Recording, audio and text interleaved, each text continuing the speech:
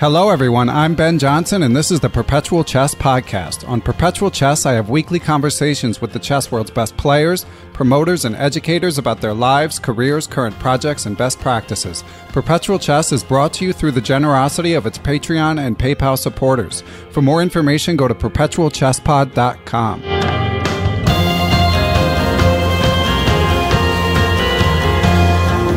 Hello, everyone, and welcome back to Perpetual Chess. We have another great guest this week. He is one of my favorite Twitter follows, a comment that I don't make lightly.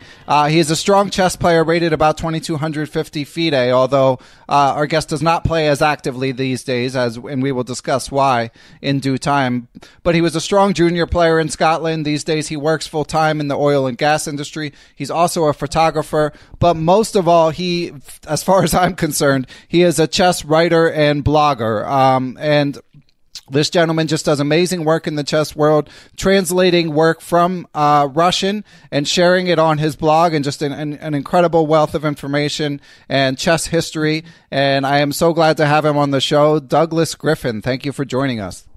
Thanks, Ben. It's a great pleasure to be here. I've been following your podcast for a good year now, and listened to a lot of excellent interviews, and it feels strange sitting on the other side of the microphone from you here. Yeah, a few guests have said that. I know that feeling too, because when I had James Altucher, who I listen to I listen to his podcast sometime. So It's a strange feeling hearing someone that you're used to just listening to respond to your comments all of a sudden. Yeah, I'm expecting someone else to answer your questions. Right, exactly. But I'm very glad that you're able to do this, because I mean, as I said, as someone I'm more of a casual observer of chess history and Soviet chess history, but you've share so much information and dig up so much incredible research and do so much translating. So I want to discuss all of that in detail, but why don't we begin at the beginning for you? I mean, how did you discover chess, and take it from there? Yeah, I'm not actually sure what age I was when I learned, but I was maybe around about 8 or 9 years old, I think. It was a guy at school that taught me how to play, and I liked it straight away. I was born in 67, I'm 52, so I guess that would have been the mid-70s or thereabouts when I learned to play. And one of the first things I remember is there was a series on television on the BBC, and it was called The Master Game. And that started around about the same time. And I remember, I think it was 77, they had Karpov on it. And he won it was a knockout event. And the format was that players would play each other. I think the time control was slightly shorter than classical chess, but it wasn't rapid. It was still a proper game. And then afterwards, the players would record their comments, and they would play them back as the game was in progress. And that was really the first exposure I had to what real chess could be about. And as I say, Karpov won the tournament. He beat Tony Miles in the final, I remember. And that was a real eye-opener, and he sort of became an idol for me, I guess, right away.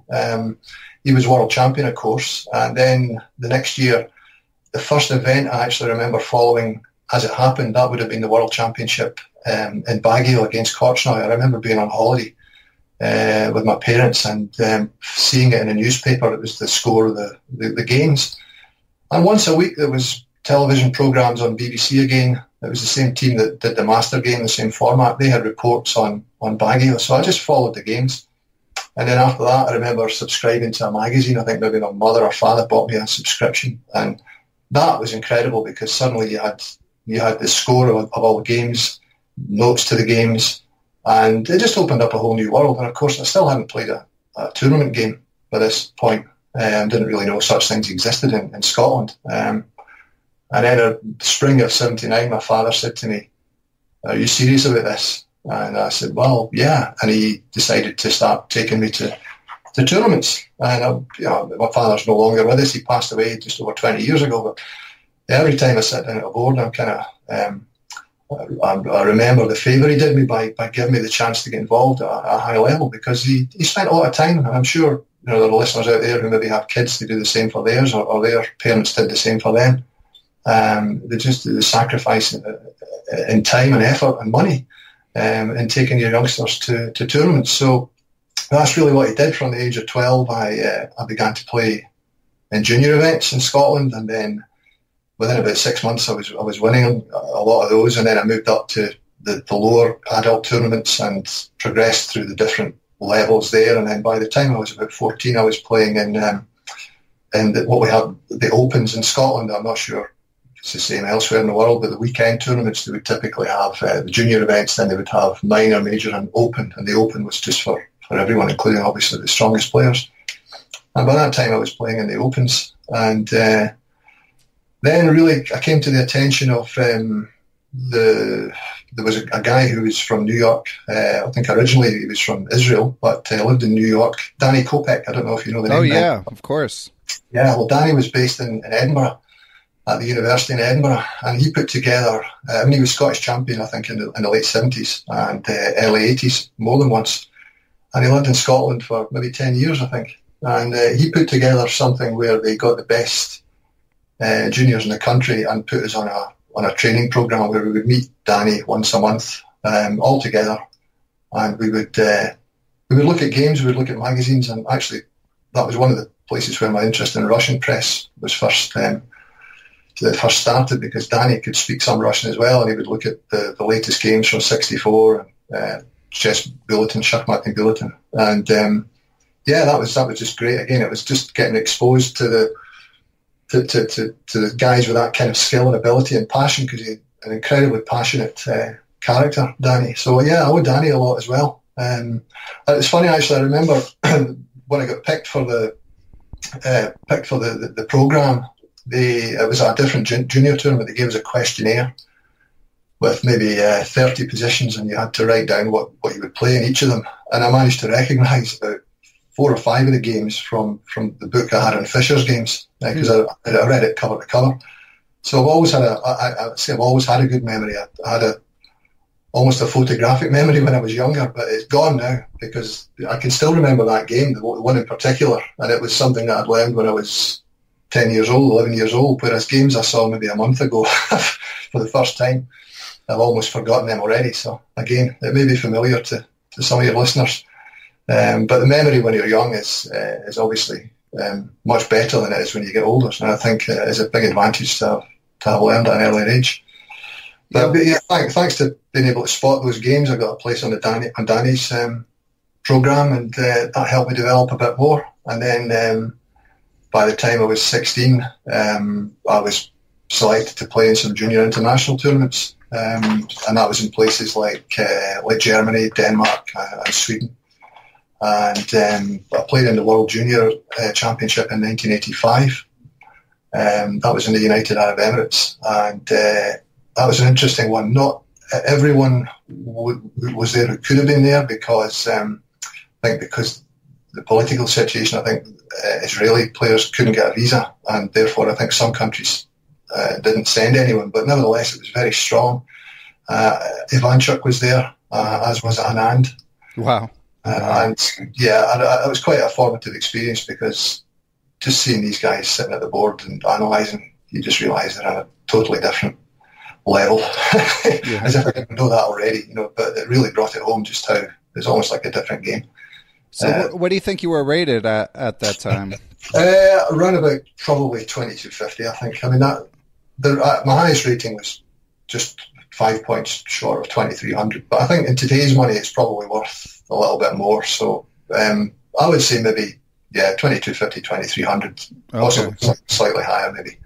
But obviously Ivanchuk and Anand were already pretty strong. I mean, I'd seen Anand before. I played in the tournament in London, in the Lloyds Bank tournament in 1984, and Anand was there, and that was one of the first times, I think, certainly the first time he'd been in Britain. And it was obvious immediately that was what an incredible talent he was. Just the speed at which he played was unbelievable. I mean, he would play the whole game in 15, 20 minutes on his clock. And it was obviously straight away he was something pretty special. Spassky won the tournament that time as well. So again, just being in the same room as people like that, it was really something. Yeah, and I want to hear more about that, and of course about your time like working the demo board at a couple. Well, yeah. Why don't you go ahead and talk about it now? Well, 1984. I mean, it's today.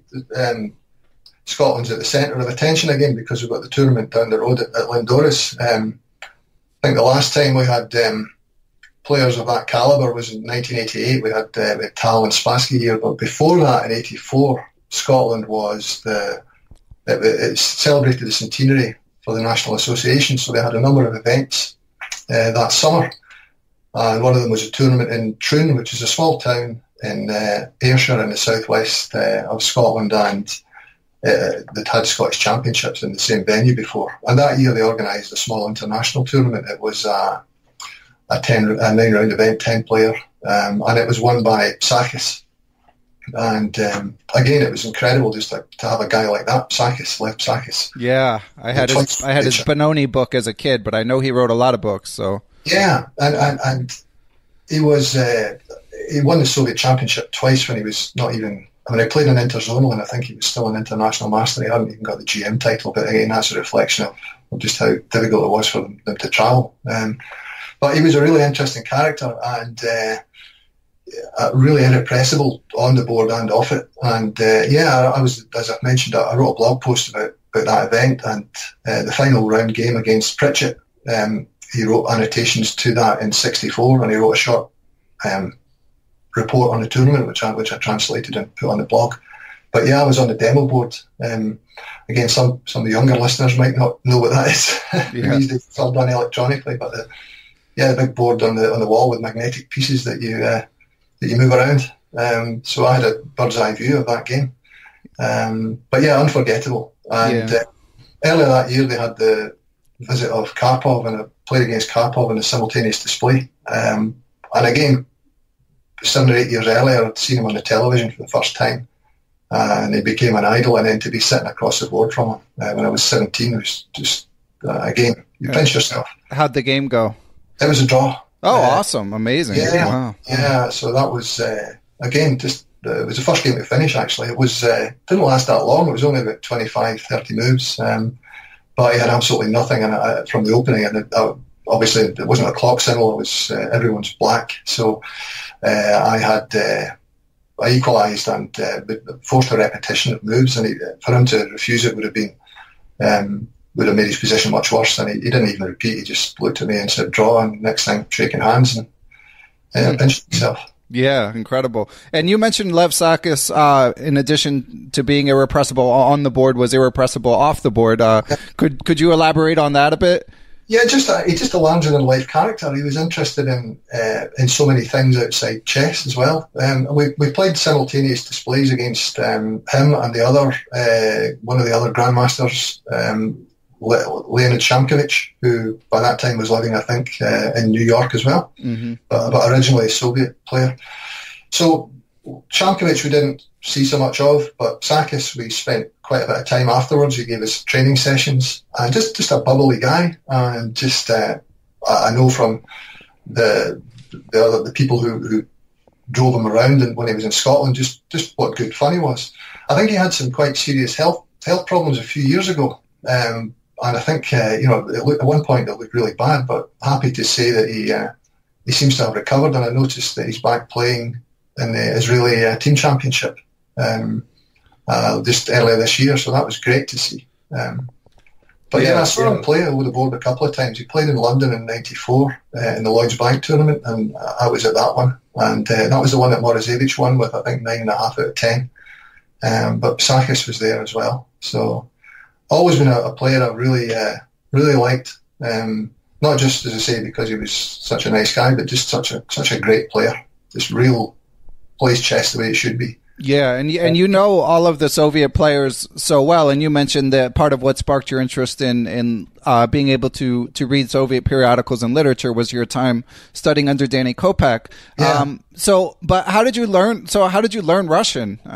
It's a funny one. That, I mean, it's just one of these things. I've always been fascinated by Russia. I even found a little project that I did. I'd forgotten about it, to be honest, but it was on Russia and Russian when I was still at primary school. So that would be grade 5 or 6 or 7, probably grade 6 or something in American terms. So I would have been maybe 11 years old, and already I was interested in it. We had to do a project on a foreign country, so I did mine on what was then the Soviet Union. And I remember a television series on BBC. Again, it was Russian language and people. I remember watching that, but I didn't study it formally. But then I remember one of the first chess tournaments I was at, I think I was probably about 12. They had book stalls at the weekend tournaments, and I bought an issue of Chess Bulletin, Schachmatt Bulletin. That's one of the three main publications. Just had lots of games in it, didn't have a lot of text. And I knew the Cyrillic alphabet, and I could figure out who was playing who. And it just developed from there gradually. I used to buy these magazines as they came out. Took out a subscription when I was a bit older to Chess in the USSR, which was one of the other ones. And over the years, I've built up a collection of, almost a complete collection of chess in the USSR post-war. I think I've got 1 year that I'm missing, 1950. So it seems to be quite hard to get. But other than that, yeah, I got the complete collection. So that's how I learned. Just a fascination for the country. So this fascination, sorry, just to cut you off, but just to get one neat detail nailed down, so it predated your interest in chess. I think it might have done, yeah. I'm not sure whether I got interested in chess because of Russia or the other way around. I'm not actually sure, but yeah, obviously they're not quite synonymous terms, but when you think Russia, one of the things that most people think is chess. And it might have been that kicked it off. And you mentioned the gap in the 1 year in the Chess in the USSR periodical. How did you get the rest of them? Well, I was able to buy a lot of them online.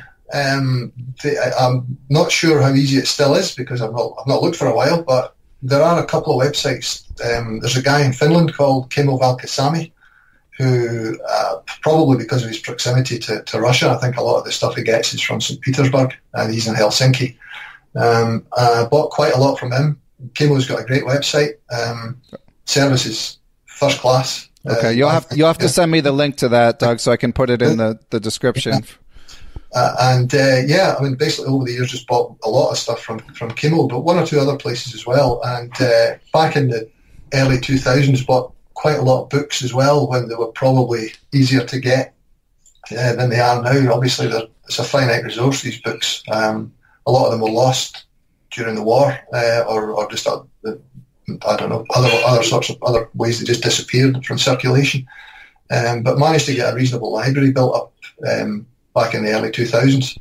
I actually went back to Russia in 2001, which was the first time I'd been there first time I went was 2008. Didn't go back till 2001, and that kind of sparked my interest in chess again because I had a bit of a period off really in the mid to late 90s where I didn't really look at it very much, and that kind of rekindled my interest about the time my family was being born as well, my kids. So yeah, it was good to be able to get these while you still could, because now I've noticed it's a little bit harder to find some of them. And you went to Moscow recently too, right? Yeah, I was there with my wife in February. Okay. We went there for a holiday, and a lot of people look at you, you say you're going to Russia in February for a holiday. Right. But I mean, Moscow is an amazing city, and it's actually quite a good time to visit because it does look, I mean, it looks good at any time of year, but it looks spectacular in winter with all the buildings lit up. If you're lucky and you get a nice sparkling frost and cold, clear weather, it's stunning. Yeah, I was in Moscow in 1999, and I guess it would have been it would have been February or March. But yeah, I mean, one thing I wanted to touch back on was the translating Russian, just because the reason I was in Moscow is I did a semester abroad in St. Petersburg, and we took a weekend trip to Moscow. So that was the extent of my time there. But I mean, so having studied Russian, I have a little bit of I guess you could call it, inside knowledge, or more like my own suffering in terms of trying to translate Russian. It was my major in college, and I was pretty conversant by the time I graduated, although I'm less conversant now, I'm sad to say. But I found reading it to be particularly challenging, especially compared to sort of the Romance languages, Spanish and French. And I found that my ability to read Russian could not keep up with my ability to converse. So I'm especially impressed with your ability to translate all of these works and share them with the English-speaking world. Well, yeah, I would think I'm probably the other way around, Ben. I think my ability to read Russian is much better than my spoken Russian. My spoken Russian is okay, very basic, and I think I speak French as well because my wife's French, and I know how. If you learn any other language, it's usually easier to listen to something and to understand what's being said than it is to say it yourself. And I think the same goes for understanding written language. If you see something that somebody else has written and you know the context, it's generally easier to translate it correctly than if you had to write the same thing yourself, just starting from scratch. I think it's a difficult language, and it's taken me a long time to get to the level that I've got at now. And it just is a case of practice and cross-checking. One of the things I did, because I have studied Russian at night school when I was in my early 20s, but I've got no formal qualification in it. And I wanted to make sure that my translation of these annotations was actually correct. So what I would do is I would take the Botvinnik's collection of best games, 3 volumes. That's been translated by Ken Neat, who's a very famous English translator of Russian literature. And I would do my own translations of Botvinnik's games from Russian into English, and then I would cross-check it with Ken's. And once I was noticing that I wasn't making mistakes and I was getting it more or less the same, might have used slightly different words, but the essential meaning was there, then I was satisfied that I was doing it correctly. And I wouldn't have dreamt of publishing any of these, even just on a blog, without being fairly certain that the translations are correct. And at first it was limited just to the annotations to the games. Now, obviously, there's a lot of repetition in the vocabulary there. So you learn the word stock phrases very, very quickly.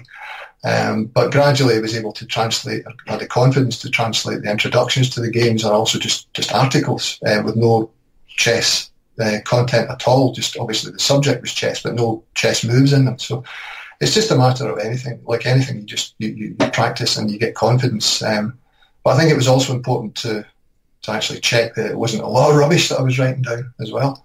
Yeah, that would be a big hurdle for me in terms of just the insecurity of you don't know if you're doing a good job or not, and you want to share it, but don't want. But it also makes you.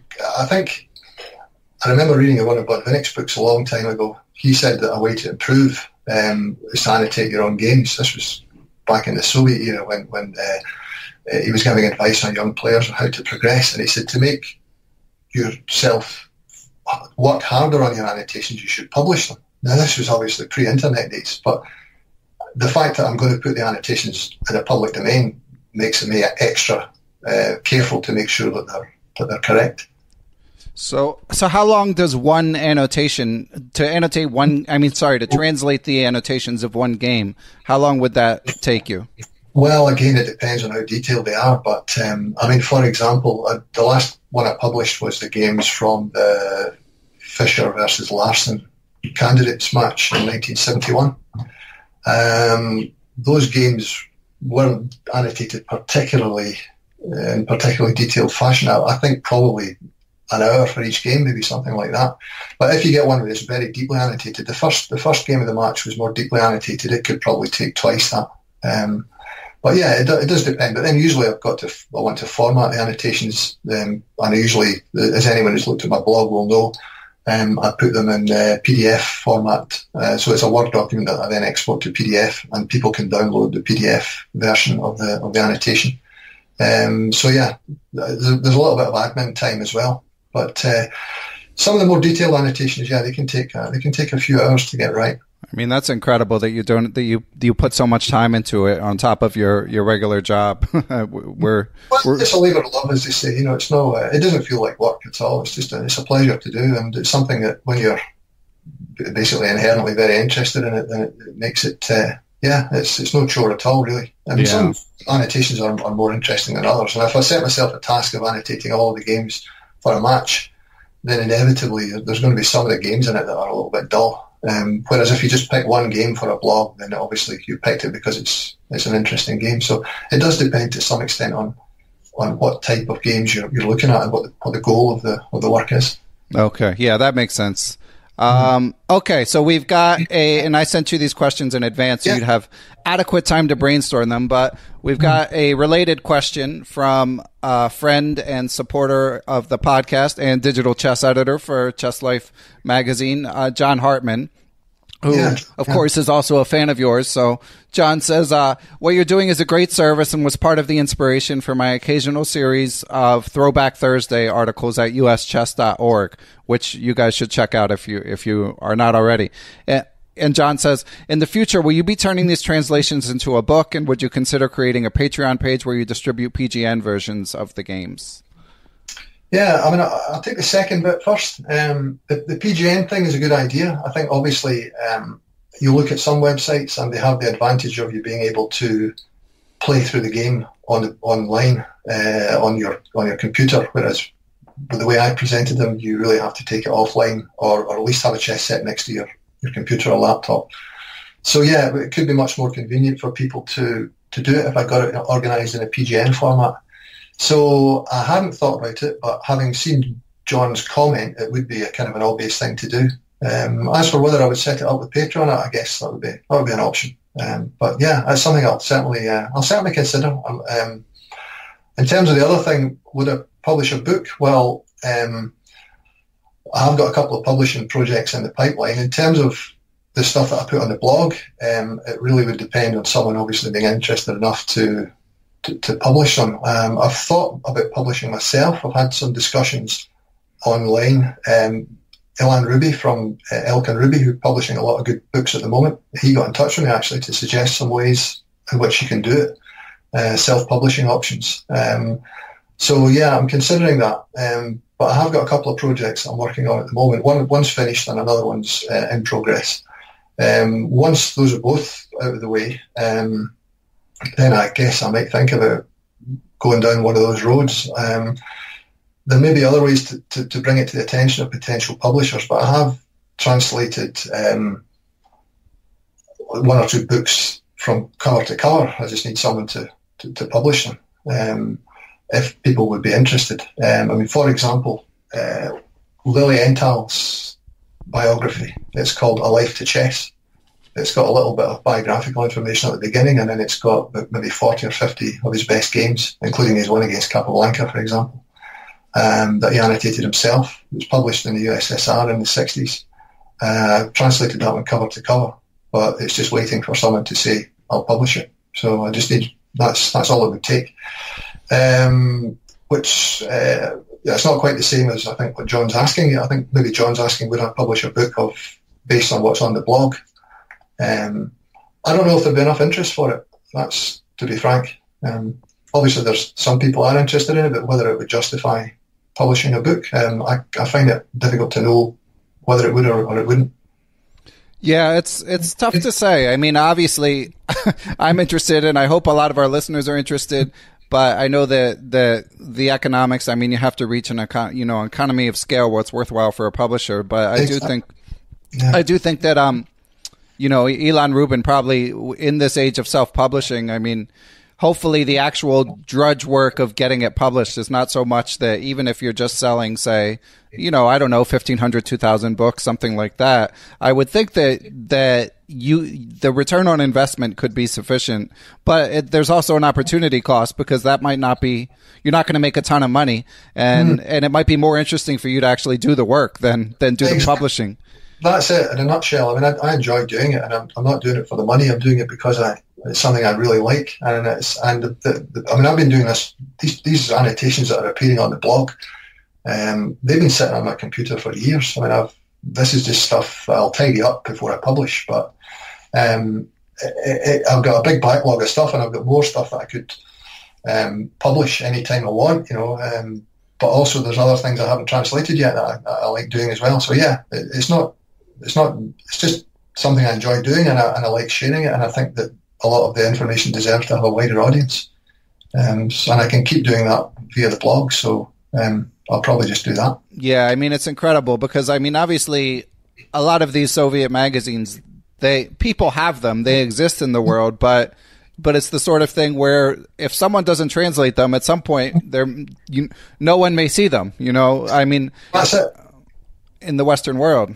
Yeah, and it's a lot of them, they do deserve a wider audience than they've got. I mean, there's 3 magazines basically. The Schachmaty Bulletin is almost redundant now because that was just lists of games. There were, in some of the earlier editions, there were articles, but they might have been a bit opening theory, so it's all out of date anyway. You get some about endgames, but by and large, it's just a collection of games, like a tournament bulletin. So that's been superseded by databases. But the other 2, 64, which was a weekly publication initially. I mean, it's still going, but we're talking about this in the Soviet era. It was a weekly publication, chess and drafts, mostly chess. And then it went back to 2 weekly. But still, you had a lot of editions of those every year. And then the other one was Chess in the USSR, which is the monthly one. And that was probably slightly higher quality, I would say, because the annotations appeared a little bit later. They weren't hot off the press, if you like, and usually they were a little bit more detailed, the annotations. But still, the ones in 64 are perfectly good, and I'm quite happy to translate them and put them on the blog. But yeah, it would be a shame if they never saw the light of day, because these are top quality pieces of work by some of the biggest names in chess that have ever been. And for them just to be sitting there in an archive, it would be a shame. Yeah, I actually had pulled the quote from the Botvinnik translation you did regarding Fischer Larsen. I meant to mention this to you before we recorded, but I think one of us should read this quote. So I don't know if you want me to. I don't know if you want me to, or if you want to do it. No, you can read it. Okay. So, this is just an example of the stuff that Doug is putting up on his blog for free. Botvinnik quote regarding Bobby Fischer. So he's... Yeah, sorry to interrupt, Ben. This was at the end of the match with Larsen. Yeah, so at the end of this is the candidate cycle, right? Yeah. So at the end of the candidate cycle from Larsen, Botvinnik is talking about when he had previously seen Fischer. So he says, Fischer has aged 9 years since then. True, he experienced a crisis during 1968-69 when he did not appear in competitions. What was wrong with him, Fischer has not said. In the match of the century, he made a new step forward and began to regularly defeat grandmasters. And this is not... So there's 2 matches of the century. This is referring to the 1970 USSR versus rest of the world. Yes, that's right. Okay. Not the Fischer-Spassky match.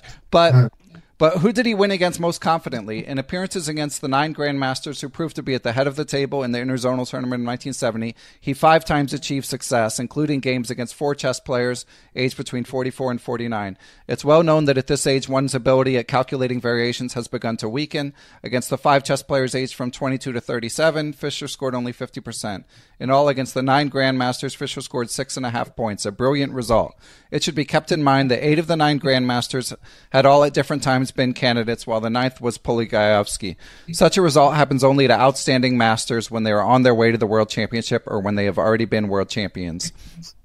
And here, in Vancouver and Denver, against chess players of such class, Fischer has achieved not a 72% result, but 100%, and not in a tournament, but in matches, which is more difficult. This had never happened before to the American, indeed not only to him, but never before in the history of chess. For example, Emanuel Lasker during 1907 to 1910 in matches against Marshall and twice against Janikowski achieved an overwhelming advantage, but this is, and then he lists the scores, but this is not 12-0. So what is it? The further advance of Fischer to the heights of chess art, or a miracle? If the former, this is a cause for joy. Chess will be enriched. If the latter, then what will Fischer do when the miracle is over, when from a state of weightlessness he returns to reality, when he encounters tough resistance? Will the American overcome these, or will he suffer a new crisis as he did 2 years ago? This undoubtedly would be to the great detriment of chess. We will see. So yeah, kind of prophetic almost, because although he didn't, his problems were off the board, but yeah, he ran into problems, and yeah, we know what happened. Yeah, just incredible to have that perspective in real time, basically. That's the good thing about these publications, is that you see things as people saw them at the time as well, without the benefit of hindsight.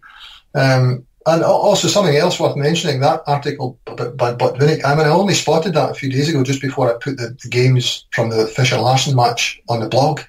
I went back to the original issue of 64 and just checked that everything was correct.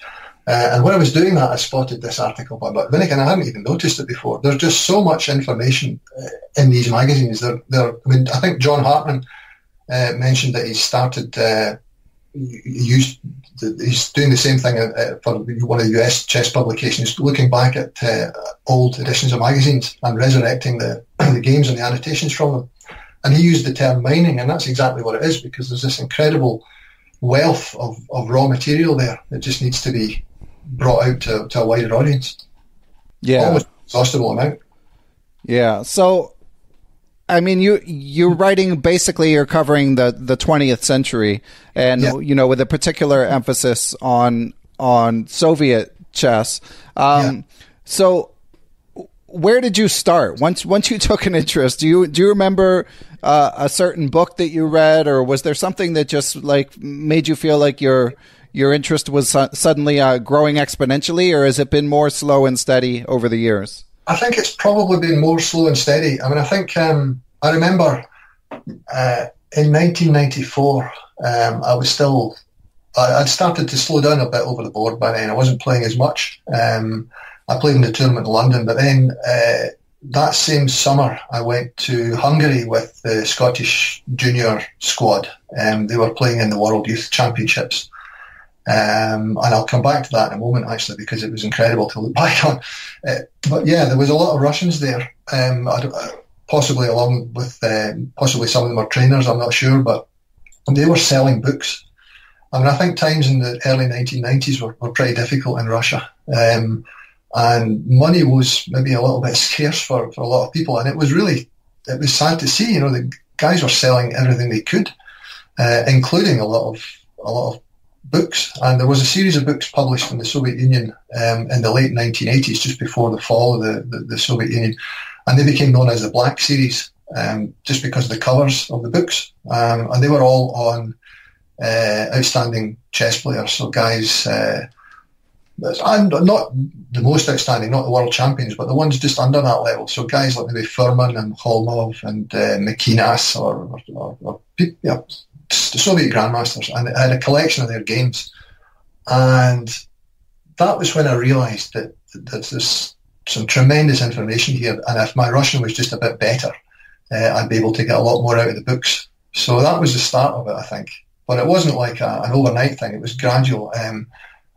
So that would have been, and then to the late 1990s, I wasn't playing so much chess and looking at so much chess, but then it got rekindled by that visit to Russia in 2001. And then I got back into it, and really since then it hasn't stopped. I've been gradually working my way through all the publications, all of the magazines, and I'm translating what I can. And still a lot to do, to be fair. There's a lot of stuff I've not got around to yet that it's on my list of things to do. Yeah. So do you have anything that's on your list of things to do that you're looking forward to more than others, like a particular book or magazine? I mean, I've got some old. I've got the Soviet Championship books from the tournament books from 1949. There was early ones even than that. I've got one from 1930, one from 34, 35, and then 37. There were Soviet Championships in these years. There was full tournament books produced. I've translated a lot of those already. The same goes for the one in 1940. There was a little tournament book produced. For some reason, the next one was 45. I think probably, obviously, end of the war. Maybe other things to be doing. But then by the late 40s, 49, I think was the first one. That would be the 17th USSR Championship. They produced a tournament book for that and all of the next 5 or 6 years. So, to my knowledge, none of those have been published in English. So, I've translated most of the games.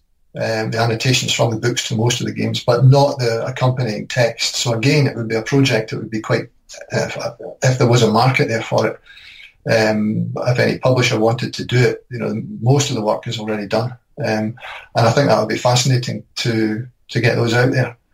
It would be a labour of love to do.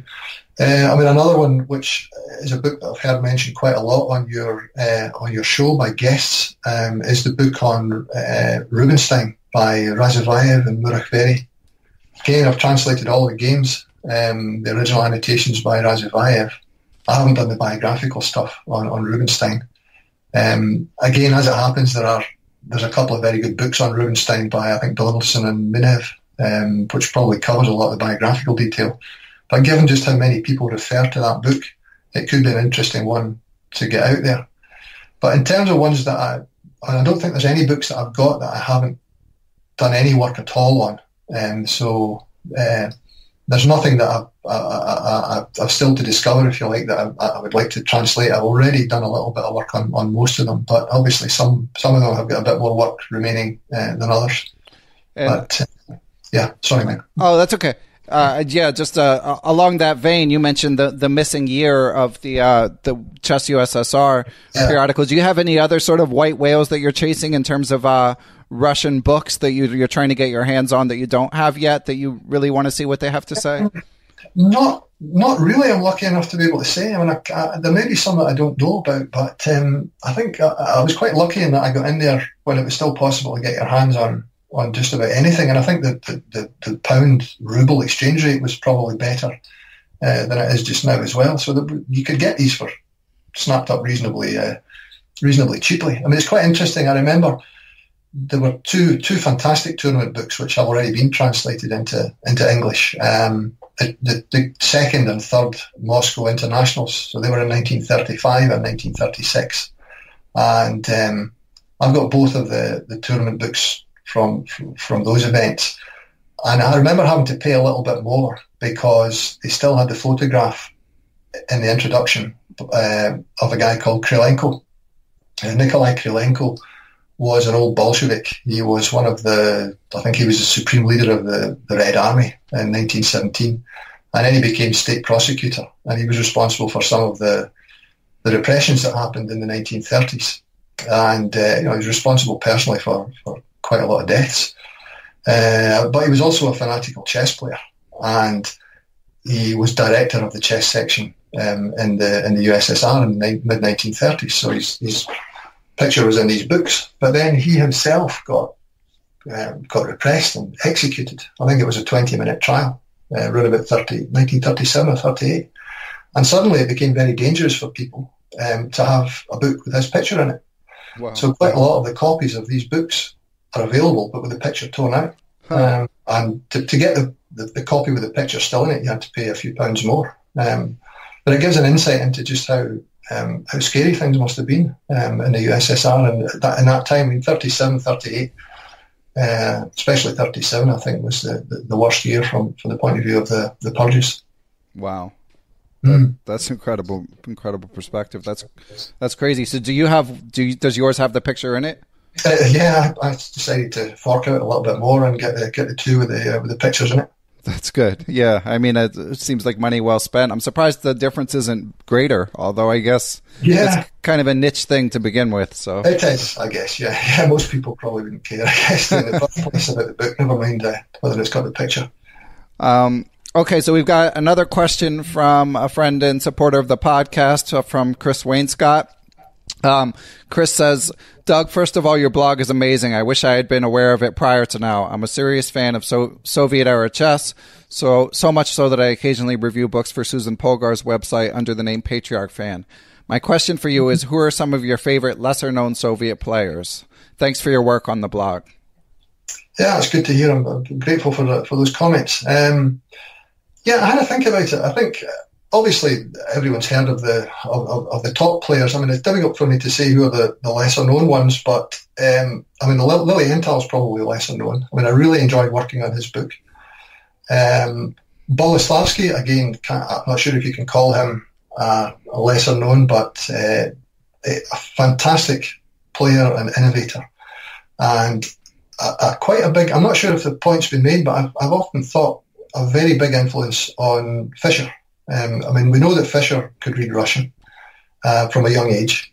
I mean, for example, there's a famous book by Lipnitsky called Questions of Modern Chess Theory, and Fischer is known to have been a big fan of that book, and it didn't appear in English until quite recently. Actually, it was published here in Scotland in translation by Quality Chess. But yeah, he almost certainly was familiar with the book of Boleslavsky's games, because if you look at the opening repertoire that Boleslavsky had, and the opening repertoire that Fischer had from his early days and throughout his career. A lot of crossover there. I mean, the King's Indian, obviously, but also some of the openings with White. The Bishop C4 against the Sicilian. Boleslavsky won a famous game. I think it was against Aronin in the late 40s that appears in his book of selected games. The 2 knights variation against the Karol Khan, for example. Boleslavsky again. That was Fischer's choice, certainly in his earlier days. So yeah, a fantastic chess player and good annotator as well. So whether he's lesser known, I don't know. Then there's other people like Furman. I mean, Semyon Furman, the trainer of Karpov, phenomenal player and phenomenal theoretician, especially strong with the white pieces. I think he was sometimes called the world champion with white. He was pretty decent with the black pieces as well. Holmov, who I've mentioned already today, an incredible player. And when you look at his life story, I don't know if you know about that, Ben, but his early days, you know, when you're used to reading about chess players being schooled in the pioneers' palaces, Holmov, his parents worked in a labour camp near Arkhangelsk in the far north of European Russia, and he lived in Arkhangelsk with his parents inside a labour camp, and I think his father was arrested, so he was brought up with his mother, but he describes himself when he was young as having been a bit of a hooligan and got into trouble with the law. He avoided being drafted when the war started, but he ended up on a fishing boat, and I think he was sick, and when he refused to go back to work, he got put in a camp himself, so he did time in a camp, and then he got back to sea, and he was on I think it was a cargo ship. He ended up in the United States, believe it or not. He was in Oregon and San Diego, and then he, on the way back to Japan, to Vladivostok in the Soviet Far East, they hit a mine and he ended up in Japan. And I think because of all these experiences that he had, he found it very difficult when he got back to chess, because I think he already played chess before the war. When he got back to chess, they wouldn't trust him to go to the West because of his experiences during the war. But so that, I think that hindered his development or at least it made him less well known in the West, put it that way. It possibly didn't hinder his development, but a very, very strong player. I mean, you look at the game he won against Fischer with black in the tournament that Fischer played by telex, the Capablanca Memorial Tournament. He crushed Fischer with the black pieces, and this was in 65. So, yeah, and he was, again, if you read his, again, a book I should mention is to anyone who's interested in Russian history, Soviet chess history, is Russian Silhouettes by Sosonko. And there's a follow-up to it with, I think it might be the Smart Chip one, which has an interview with Holmov. And Holmov talks about the night before he played Fischer. He was really drunk on rum in Cuba. So he played that game with a terrible hangover, and he still crushed Fischer. So yeah, Holmov, what an incredible character. Sorry, Doug, what did you say the follow-up to Russian Silhouettes was? There's two. There's one called The Reliable Past, and another one which I think is called Smart Chip, which is... that was the nickname for a guy called Chepukaitis, who was a character from St. Petersburg, who was a phenomenal blitz player. But I can send you the names of the two follow-ups published by New in Chess. But yeah, the third one has the interview with and a portrait of Ratmir Holmov. So another amazing player. And then I guess I should mention Levenfish, because that's the book I'm hoping to have. One of the books I'm hoping to have published this summer is the biography of Levenfish. Probably not so well known because he didn't really play much in the West, although very strong player. He won 2 Soviet titles, and he drew a match with Botvinnik for the Soviet Championship. Basically, he had won the 2 Soviet titles in which Botvinnik hadn't played, so they felt that to decide who really was the best player in the Soviet Union, Botvinnik would have the right to challenge him in a match. And he played, I think, 13 games in all, and the match was drawn. So again, just shows you what an outstanding player Levenfish was, because at that time, Botvinnik, he was one of the top players in the world. He'd won in Moscow 35, and I think he'd Nottingham 36 as well, and I think he finished runner-up in Moscow in 36. So for Levenfish to draw a match with him in 37 over that number of games, and I think he beat him 3 or 4 times. I think 3 times out of the 13 games, and I think Botvinnik had lost fewer than that number of games in all of those events I just mentioned. So, yeah, a fantastic player and a very interesting character. And that's really the first proper translation work I've done, in that it was mostly Russian prose rather than just annotations to games. So that was actually a bit of a step up in translation work. So how long did that project take you, Doug, the Levenfish book? That was, I never really kept track of how many hours it took, but it was a fairly serious bit of work. I mean, I did get in touch. The guys at Quality Chess, I've known John Shaw for a long time. John is a grandmaster, as I'm sure many of your listeners know. He was a very late starter in chess. I think he didn't really begin to play seriously, I think, till he was in his late teens, and yet he became a grandmaster. So yeah, I've known John a long time, and I got in touch with John maybe a couple of years ago and said, look, I've got all these games that I've got just waiting to find a publisher. Is there any chance you might be interested in publishing anything? And I sent him a list of possible options, and one of the ones that John and Jacob, who was one of your recent guests, came back with was the Levenfish memoir. So a very interesting life story outside of chess as well. And yeah, how long did it take? I think I started working on I got the go ahead from them maybe about this time last year, and it was probably 2 or 3 months before I'd finished. So okay, not too bad. The games I had already done, so it was just a case of reformatting them. But it was mostly the biographical information that Levenfish wrote about his life. Right. Well, we look forward to the book. Should be a lot of fun. I hope so. Yeah. So we're very grateful that Quality Chess is supporting your work, and look forward to seeing this book on Levenfish. You mentioned some challenges getting other books published, or at least you haven't found publishers yet. What are your interactions with publishers generally like? How much effort are you putting into finding publishers? The only ones I contacted directly were Quality Chess, just because I know John. Right.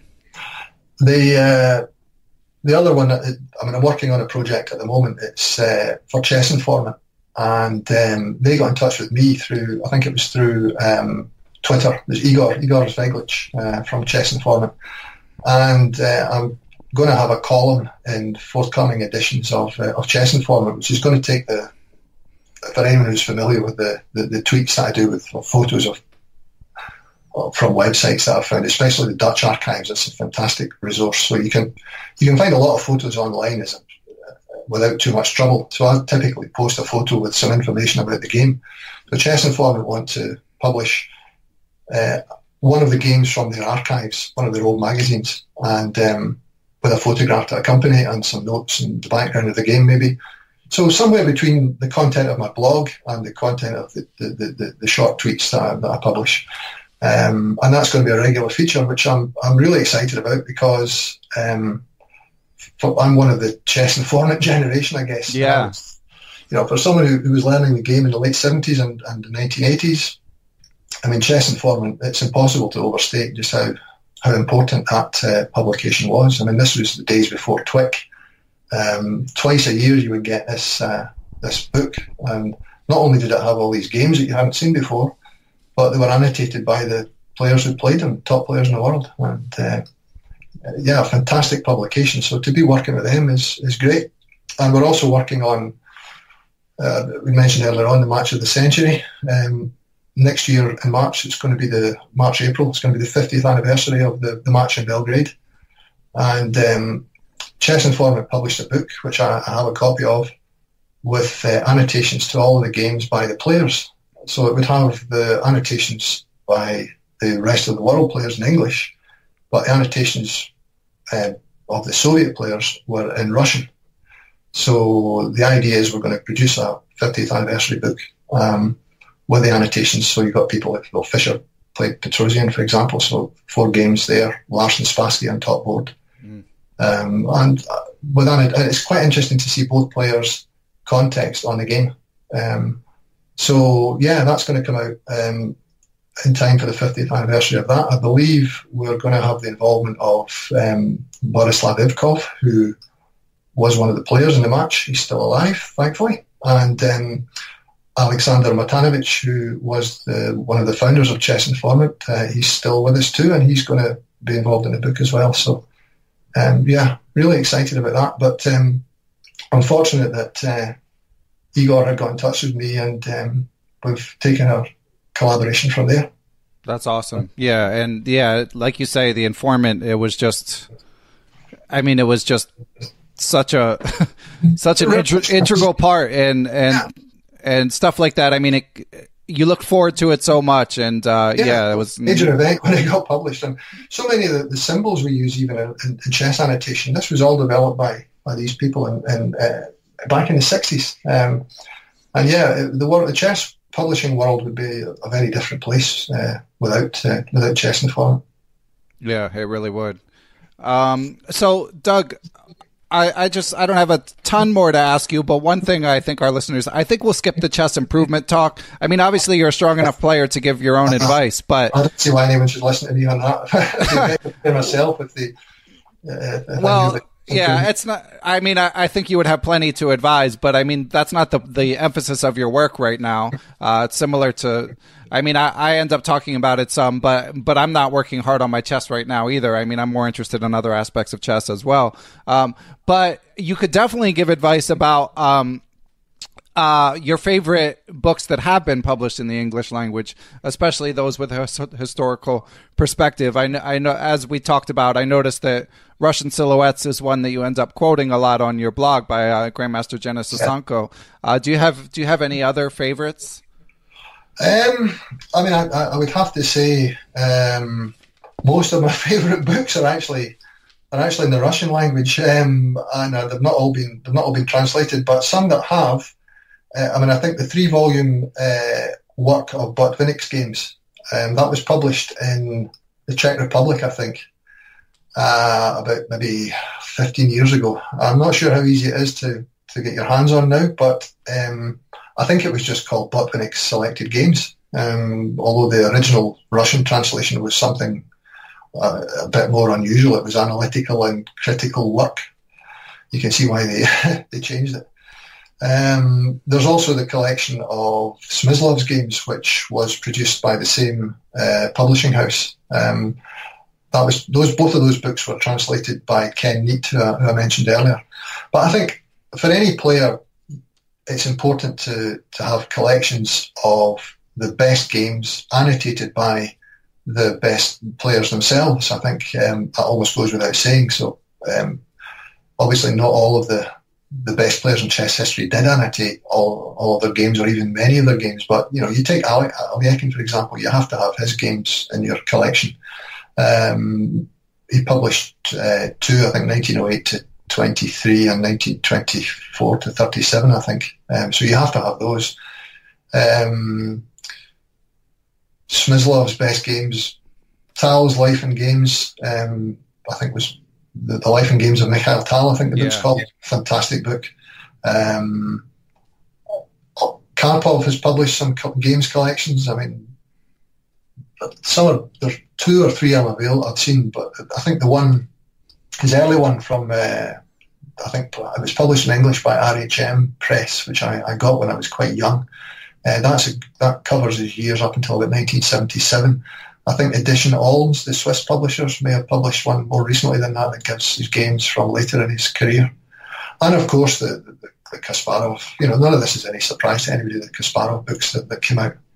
But also possibly some lesser known ones. I mean, Leonid Stein was another phenomenal chess player, but he didn't really annotate many of his own games.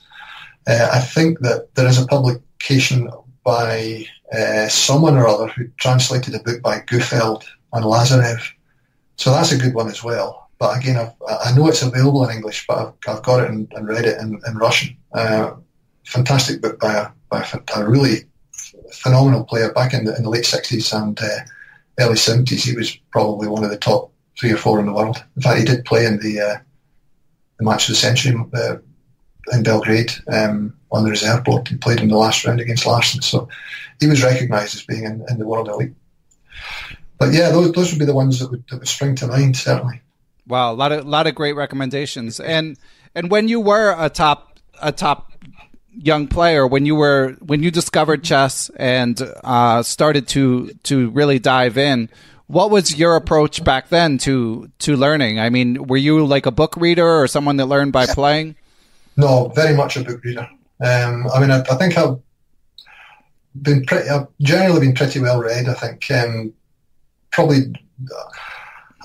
I could have been better if I played more, probably, but I've always been more interested in the game for all the chess culture that goes around it, rather than in proving that I can win games. To me, it's been more just about the love of the game.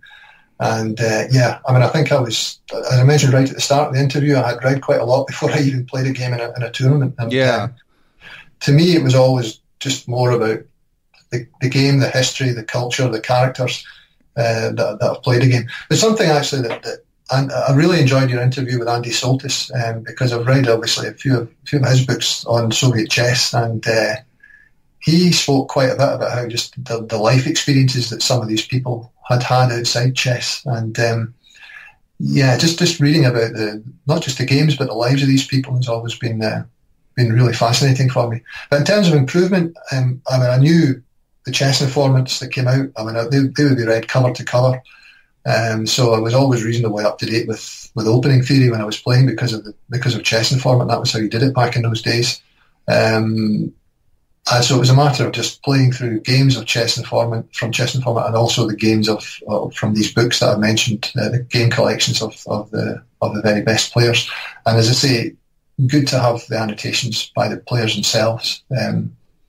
I think that was key. So yeah, I think just a lot of repetition, a lot of pattern recognition, I think, in chess. I can still, I've seen a couple of things online. I think one was with Magnus Carlsen, and another one was with Daniel Dubov, where they showed them games from chess history, positions from chess history, and asked them what the game was. And I actually got the answers right for a lot of them, and most of them I would say, almost all of them, except for the ones that were played after about 1990, because that's when A, I was playing less, and B, I was older, so my memory wasn't as good as it was. But I think it will take you quite a long way just having a good memory. And I think being familiar with a lot, obviously seeing a position doesn't make you a stronger player, but it does allow you to recognise patterns and remembering that you've seen something before, and remembering what the plans were, and remembering the course of the game. That can help, although obviously you have to be able to do a lot more than that. But yeah, being exposed to chess culture, I think, for want of a better phrase, is a really important thing, I think. Yeah, just today, before we started recording, you had tweeted something out about recognizing the Carlsen game that's going on. Yeah, I looked at I got the website on, and it showed the position after about 8 or 9 moves, and I saw the diagram, and I thought, that's a Petrosian game. And it's a really unusual looking position as well, which probably helps. But yeah, it was Simigin versus Petrosian. I was fairly sure it was Simigin, but I wasn't certain. But yeah, recognised it straight away. But if that game had been played in 1995, then I probably wouldn't have had a clue. In fact, it could be a game that had been played 6 weeks ago, and I might have even followed online and already I've forgotten it, because that's just what happens to the memory as you get older. It's certainly not what it was. Yeah, and for listeners getting discouraged if you don't have the memory that Doug has, do remember that Evgeny Barev provided a counterweight to that. I heard that. Yeah, I was amazed at that, actually. Yeah, he basically, and he also said Karpov doesn't have a very good memory, which. Yeah, it's incredible. I think these things may all be relative. Yes, absolutely. Yeah, because I'm sure that Karpov probably has an above average memory, I would guess, but maybe compared to an elite chess player, he needs to work harder. I think that's it. Yeah, exactly. Yeah, but no, I think it's been really interesting listening to the little snippets like that you get from your podcast, Ben. It's just, I'm sure on behalf of a lot of your listeners, just to say how much enjoy these little insights you get into players. I had no idea that Barev felt that way about his own memory. Yeah, pretty funny. Yeah, and I remember seeing him. He played. I've seen him a couple of times in my travels. He played at Hastings one year when I was there, and again, that's something that when I look back at the players I've seen, when you're younger and you see players close up, you tend to. It doesn't. I mean, obviously Barry is still young, but thinking of some of the older players that I've seen, you just wish you'd paid more attention because a lot of them are not around anymore. But when you're young and you see these guys, you just assume they're going to be around forever. Yeah, Korchnois and Smyslovs, and I mean, I met Bronstein one time as well, and when he was in Scotland, and I think it was 92 or 93, and I mean, now I'd be beside myself if I knew I had the chance to meet Bronstein. Right? But, yeah. So back then it was just, oh yeah, Bronstein. Yeah. So I mean, I was a little bit excited, but nowhere near as excited as I should have been. So what was your interaction with Bronstein? He was playing in a weekend tournament, would you believe? I mean, I'm never quite sure why, but it just happened to be in the same place that I was living at the time, just outside Glasgow. He was there, and I knew I'd heard he was there, and I wandered down and got the chance to speak to him after the final round of the tournament, and he... just incredible. The guy was a living piece of chess history. I remember when he took out his wallet and he took out his pocket chess set, and his wallet was embossed with Gothenburg Interzonal 1955. and then he demonstrated his game against Keres from that tournament on the pocket chess set to some people, myself included, who were watching, and just unforgettable. Yeah. Amazing. And who's the strongest player? Maybe not necessarily at the time, but who is the player who achieved the highest rating that you've ever played, Doug? Probably John Spielman. Yeah.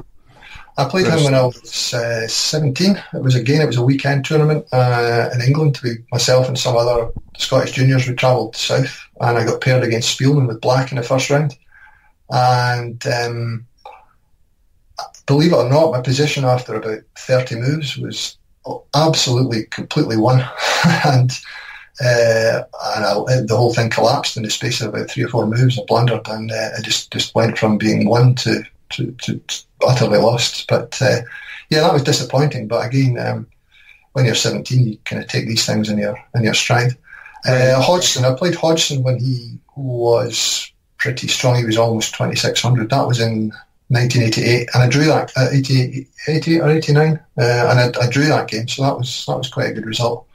But not too many. I mean, I think other grandmasters I've played with the Scottish ones, obviously, Motwani, McNabb, Jonathan Rowson came along a little bit after my time, so we never played other than a rapid game. I think when Jonathan was very, very young. I think I played Kurajica, who's a Yugoslav grandmaster, but he was past his best by the time we played. But yeah, it's just been good to see. You know, as it comes back to what I was saying earlier, I've never been under any great illusions about my own ability. It's just to be able to see these people play and to be in the same tournaments as them, and to just to be around them. It's always been inspirational. Yeah, it's given us all. I mean, all the people, I'm sure your listeners as well. It's just chess has given us all so much. Yeah, it really has. And speaking of getting to see them, did you have any thoughts of making it down to Lindore Abbey for this world-class tournament? I did, actually, yeah. Then I noticed, I think the tickets were selling out. There might have still been some available today, but I'll probably kick myself for not having gone there, but I believe it's sold out for tomorrow. But, okay. I did see, I mean, I've not that I would have, I mean, I've been delighted to see them again, Lindore's, but I've seen a few. I mean, I saw Carlson in the candidates tournament in London in 2013 when I was in London with work, and I was able to go along afterwards. That was a great experience. So I'm sure today would have been up there with that, but no, it just didn't prove possible, unfortunately. Yeah, I know how it is. I live down the road. I mean, not down the road, but 80 minutes from New York, and I don't make it there as much as one might think. Okay, so Doug, last thing, you just mentioned your work. Could you tell us just a little bit more about what you do when you're not translating chess? Yeah, well, I mean, work-wise, I work in the oil and gas industry. It's on the government side, on the regulation side, and I've done that for a very long time. I mean, I used to be an inspector, so I used to have to go out to the to the platforms. We have oil and gas in the UK, and most of it's offshore in the North Sea. So I used to go out there for a few days at a time, probably 20 times a year. So that was another reason why I didn't play so much chess in the late 90s, is that I couldn't really be sure where I was going to be with any certainty. So that's been on the work side. But then when I haven't been playing chess, I around about the time in the early 1990s, I began to develop an interest in the great outdoors, hill walking, and that developed into climbing and photography. So I spend a certain amount of my free time taking photographs of the mountains, and I guess that also developed my interest in photographs of chess players that I've put on Twitter, because that's one of the reasons why, whenever possible, I always credit the photographer. Yeah. Because I know how annoying it is when someone uses a photograph of yours without tweeting it, without citing the credit. So yeah, I always try and do that. But yeah, photography's and the outdoors generally, it's a good antidote to chess, because sometimes it all does get a little bit intense, and it is an indoor habit, and I think it's good to try and have an alternative occupation or preoccupation that keeps you fit, keeps you moving, and is also quite complementary, and that when the weather's good, you can be outside. When the weather's not so good, you've always got chess to fall back on, and vice versa. Yeah. Yeah, and you've got some great pictures on. You sent me your photography website, so I'll link to that so people can check it out. And the pictures you uncover for your blog obviously are amazing. The chess pictures. Yeah, that's just a matter of using the advanced search engine, and sometimes you can try it in Russian as well. You're likely to open up some different sources from. Interesting. So yeah, that's a good tip there. But it's. Again, there's a phenomenal amount of information out there, and occasionally, if I'm bored, I might take 5 minutes and just put something into the search engine and see what comes up. And occasionally, even putting the same search term that you put in a few months previously, something new appears. But yeah, the Dutch archives in particular are just incredible. And obviously, chess has long been popular in the Netherlands, and they have this online archive, which I reckon probably 30 to 40% of the chess photos you see online come from it. It's just fantastic. I remember when I found it by accident about 5 or 6 years ago, and I just couldn't believe the stuff they had on there. You know, like, for example, the World Championship match tournament in 1948, there's pictures from it, and the candidates in 56 in Amsterdam. I mean, all the big tournaments that have been held in the Netherlands, almost, there's something. Yeah. So, okay, you'll have to send me a link for that too. I can do that. Yeah, no problem at all, Ben. Awesome. And I think this is my last question. You mentioned you have 2 teenagers. Do they have any interest in chess? They don't. No, none at all. I mean, I did expose them to it early, but neither of the two of them, a boy and a girl, and neither of them seem to be particularly interested, so I didn't want to push it. So no, they've got plenty of interest, but chess not among them. Okay, all right. Well, yeah, I mean, gotta let them lead their own lives. So exactly, yeah. All right. Well, Doug, this has been awesome. We'll link to your blog and your Twitter account. I think people can email you through the blog, but I don't know if you want to share your email address for all the publishers that are going to come pounding down your door now. Well, you never know. Yes, I'll be happy to do that, yeah. Okay. Excellent. So, yeah, I'll put that in the show notes, too. And, Doug, this has been awesome. I've been looking forward to it, and it did not disappoint. Great. Thanks, Ben. It's been an interesting experience. I've been thinking a lot the last week or so about what we might talk about, and covered just about all of it. So it's been good. Excellent. All right, and good luck with the book, and yeah, good luck with the other books. Maybe we can have you back on sometime once you're rolling them out. It'd be a pleasure, and thanks to just I should say as well, just thanks to people who've made some kind comments about my blogs, both on your show and also just online on Twitter. So yeah, I mean, it seems like you're building quite a following. Well, that's good. It's just saying, I'm just happy to put stuff out there that people are interested in. Yeah. It's great work that you're doing. So keep it up, Doug. Thanks, Ben. Thanks to everyone who helps make Perpetual Chess possible. That includes my producer, Matthew Passy, Geert Vandervelt for supplying the theme music, my wonderful guests, of course. And I also want to thank everyone who helps spread the word about the show, whether it's on Facebook, on Twitter, or on Instagram, telling an actual friend, an actual person about it. Every little bit helps grow the show. But most of all, I want to thank people who support the show financially. Without your financial support, this show would not be possible. I love doing it, but it is a lot of work. So I most of all want to thank Chessable for their support, and I also would like to give extra special thanks to the following people and entities. Quality Chess Books, the Capital City Chess Club, Andrew Bach, Austin Clough, Benjamin Handelman, Kathy Carr, Chad Oliver, Dan O'Hanlon, IM Dimitri Schneider, Greg Shahadi, Guven Manet, Jens Green, John Jernigan, Kelly Palmer, Lone Pine Chess, the law offices of Stuart Katz, Sidney Andrews, Thomas Tachenko, and Todd Bryant. And I'd also like to thank the following Patreon partners. You guys are Aaron Wafflart, Ace Vallega, Adam Ralph of ChessEngland.com, Adam Vrancouge, Adrian Gutierrez, Alex Pejas, BetterChessTraining.com, Bill Moran, Brett Howard Lynn, Brett Zeldo, Brian Mullis, Chad Hilton, Chris Balcom, Chris Flanagan, Chris Wainscott, Christopher Bumgardner, Christopher Chabris, Christopher Wood.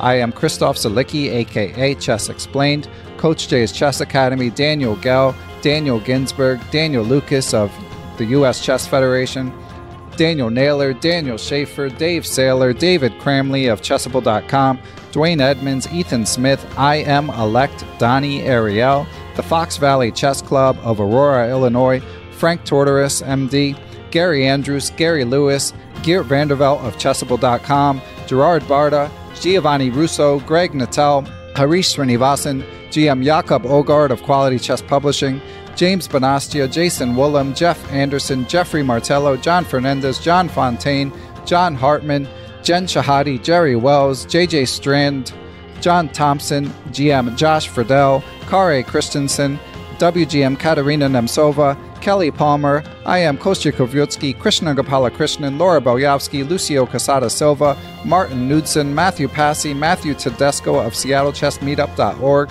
The Mysterious Moon Master 9000, The Legend Grows, Mr. Mike Shahadi, Nate Salon, Neil Bruce, GM Pascal Charbonneau, Pasi Passanen, Paul Bain, Paul Clarkson, Paul Sweeney, Paulo Santana, Peter Lux, Peter Merrifield, Randy Temple, Ricky Grijalva, Robert Steiner, Ryan Berg, Scott Doherty, Scott McKinnon, Steiner Lima, WGM Tatyev Abrahamian, Thomas Stanix, Thomas Tachenko, Tim Brennan of TacticsTime.com, Tim Seymour, Timothy Ha, Tony Rotella, Tyron Price, Victor Vrancouge, William Peterson, Zhao Chang of Chess1000.com, and Zhivko Stoyanov.